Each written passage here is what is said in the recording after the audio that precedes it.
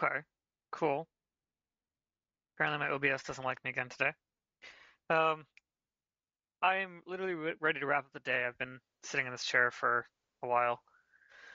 And I'm just hitting up Reddit for the last thing before I check, and I see a post here that caught my attention and it made me decide to do this video. So I'm gonna flip over my screen share. Here's the Reddit post, and we can kind of see the question is, can we create an additional ITIL ticket type or ITIL ticket type lookup? This guy wants to do it. 87 Red wants to do it in his Halo because of co-managed customer requirements or whatever. There's a couple of reasons why you'd want to do a different grouping for ITIL for reporting purposes and other things. But the answer from Connor at Renata says you can add them via the API. I'm not aware of it causing any issues. Now, this is like a trigger statement. A lot of people are going like, well, API, I don't know, that sounds scary. If I can't do it in the interface, I'm going to give up. I commented that I've done it before, but it's a little bit harder to just walk through, so I didn't put like the specifics of what that would look like. And I decided that I'm going to showcase on a video one of my God mode moves, so to speak. You know, if you back in the day played Doom, IDQD gave you God mode and the ability to do whatever you want, essentially. With Halo, basically, you always have that enabled as long as you can jump into the API. And so I'm going to showcase what that looks like on this video in a very easy, low effort, low barrier to entry way that can absolutely let you screw your system up and cause significant damage. So just be careful about what you're doing. Now that I've made that disclaimer, let's jump right into it. I'm going to close out the Reddit post and let's jump into our training Halo. We're going to go to configuration. What they're talking about is under tickets, ticket types, we have the ability to associate any kind of ticket type to an ITIL framework ticket type. And so Halo is very much ITIL aligned. We try to build the platform and the ticketing system in the ITIL framework for many reasons we won't get into because this video is supposed to be short. And one of the things you want to do is, in certain circumstances, what I do is I take the alert ticket type and I actually change that to a different ITIL type of event, which is a valid ITIL type, but it's not in Halo out of the box. And so the reason why we do this is because we take the alert, and then the alert doesn't necessarily mean we have to do something. It doesn't necessarily mean there's something to work on. There's no incident necessarily.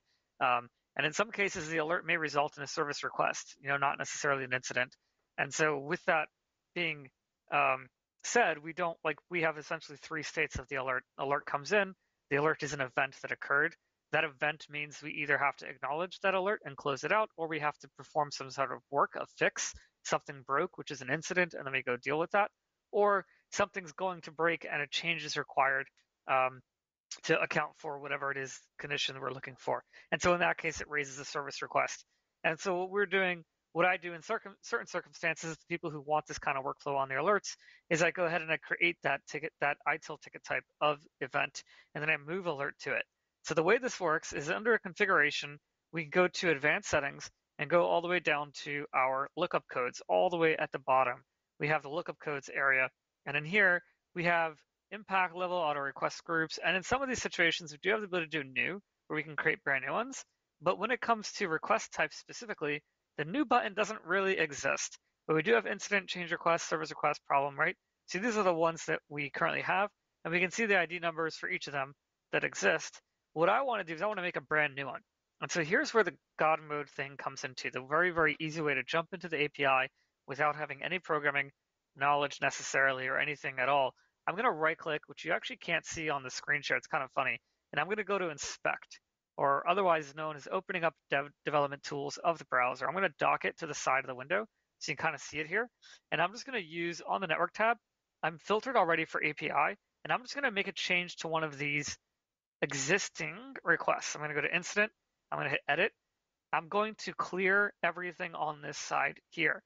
There's a clear button up here right next to the stop button. I'm going to hit that clear.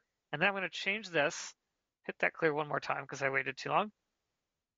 I'm just going to change the name to incident T and I'm going to post it. Now I'm going to look for my post here. These gets are not important. The post is what's important. If I look at the lookup code and I just bring this over a little bit, I can see that the payload I'm sending is basically an ID number, the lookup ID number, the name that I changed it to. And you can see lookup ID number is 1 up here, right? So what I want to do is just essentially repeat this command, remove the ID number, and specify a different name. And so in order to do that, watch closely. I'm going to right click on this lookup request, which you can't see, which is really annoying. Thanks a lot, OBS. I'm going to right click on the lookup um, line that ran, and I'm going to go ahead and hit edit and resend. And that's going to open up a new area down here. Notice if you paid attention down here, a new area opened up. I can come up and expand it a little bit, and it's going to basically allow me, I can expand this out a lot to basically run an API call directly to the API lookup, right? It's got my query here. My headers are set with my authentication already configured. My body is right here, and I'm just going to go ahead and change the lookup name to be event, and I'm going to remove the ID number in here. And I'm going to go ahead and hit send. And it's going to come back with a 201, which means it's successful. It came back with an ID number 23. Event is the new name. If I go back out of here and refresh, I now have another lookup code for event, which works just fine. I'm going to come back to my incident. I'm going to remove that extra T I added in just so I can steal and hijack that API call. So that's back to normal. I'm going to go ahead and close out this DevTools. I don't need it anymore. But what I do want to do is I want to go back to my ticket type that's going to use that new ITIL type, and I'm going to change alert to use the event type that I just created at this point. That's going to use that. And then I can go back to here, go into the event type. Now that I have a ticket type associated, I can go to the ITIL type and set my default ticket type in the event. This ITIL type is selected. And I can come in here and save that, after which I am done. And that's basically it. So that's my super short, super quick God mode version, cheat code way of getting into the API and doing a quick call. I can do a request. I can do, once I'm authenticated, I can do whatever I want. I can go make a change to an existing entity, so I can capture that change I want to do, and then edit and resend that request, swap out the ID number, and make that same exact change to different areas as well. So another way this can be handy is potentially if you have a contract and you accidentally use the wrong start date on the contract. So under here, the last video I did on the training, I created a contract. Once you create a contract, you cannot change the start date, assuming that there's time against it.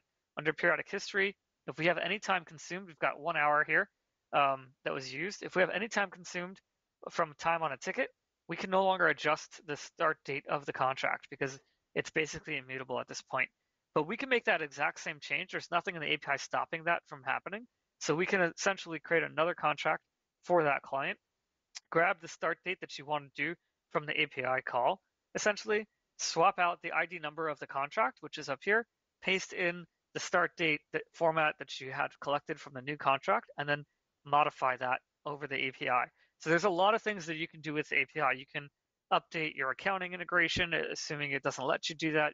You can do other things that would potentially be blocked from the interface as long as it doesn't break it. But please use caution and make sure you're not doing this on anything important, or you tested it first in a UAT instance, because like I said, the client has a lot of checks and balances in place that the API may not have. And so being able to access it easily and do things like that very easily has the potential for things to go very, very, very wrong very fast. Hopefully this was fun and helpful and useful to know. Leave your comments below, like and subscribe, and have a great rest of your night.